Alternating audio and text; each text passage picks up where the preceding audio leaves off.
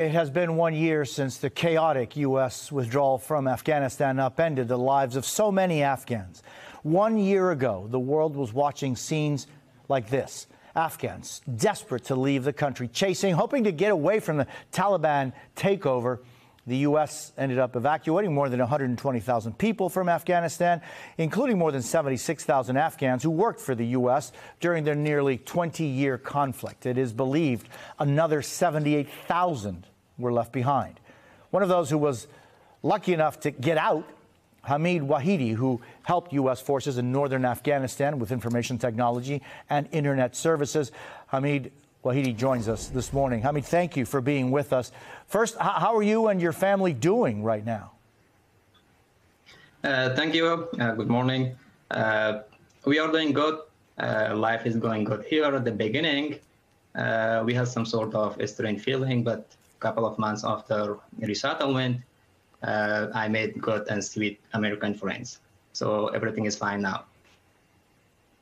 It's been some very difficult times for you, certainly for everyone in Afghanistan. What was it like for you and your family to get out of Afghanistan? How was that process?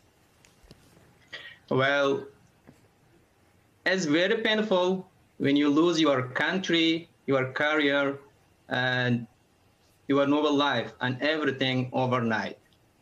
I received an email from an angel from another side of the planet on the night of August 14, when Mazar Sharif in northern Afghanistan was falling into the hands of Taliban.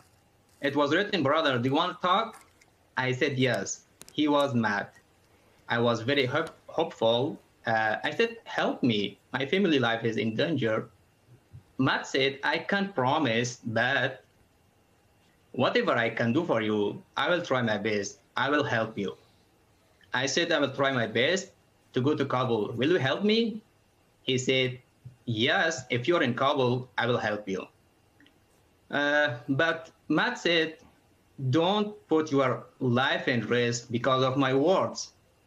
I had made up my mind, and I said that I prefer to die like a man today, not to disappear or to be killed in front of my kids tomorrow. I want to accept the big risk. I will start my journey and go to Kabul. Because I knew that they had access to biometrics and access to different databases, and anything could happen at any moment, I had to accept this risk, which I did. And finally, on the evening of August 18, we left home, took only a backpack and headed to the bus station. Only 5 minutes had to pass when we were stopped at the checkpoint. The young boy, fully armed, entered the bus and asked every passenger, "Where are you going? And what's your job?" He was slowly approaching me. I was wearing burqa. My heart was beating so fast. I thought it was all over now. There was only one seat left to reach me. Oh my God. It was a miracle that someone shouted from outside and asked him to come out as soon as possible. Maybe someone else was trapped or something, but he got off the bus and we started again. Wow. During my trip, I passed 10 checkpoints until I arrived in Kabul. Even I didn't sleep all night. Yeah. I'm sorry to interrupt. The story is just so incredible and intense. By one seat, you were essentially saved from being killed. I'm just wondering, what did you in any of this journey get assistance from anybody, the consular services, from what was the American embassy, from the government of the United States that you have for so many years helped during your career in Afghanistan? Were you helped by anyone in the U.S. government at any time? No, to get out? No, not at all. I applied for SIV on August 2020. I was waiting for my COM approval. When the evacuation started, I was so scared.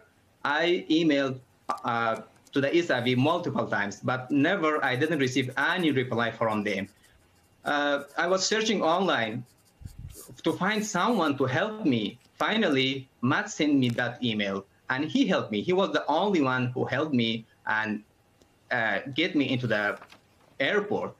I didn't receive any kind of email, any kind of reply from anyone in the United States except Matt. Oh, well, Hamid, I'm grateful for your time. I'm grateful that you and your family are out, starting a new life here in the United States. I wish you and your family all the best. I thank you for your time.